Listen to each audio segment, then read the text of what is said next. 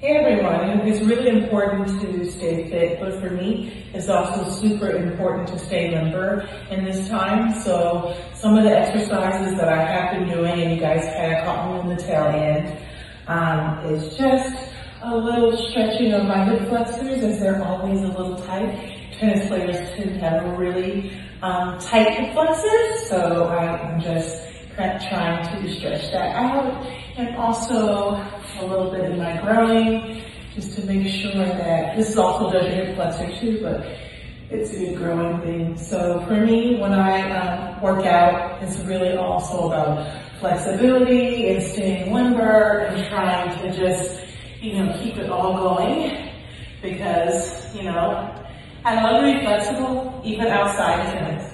It's a lot of fun.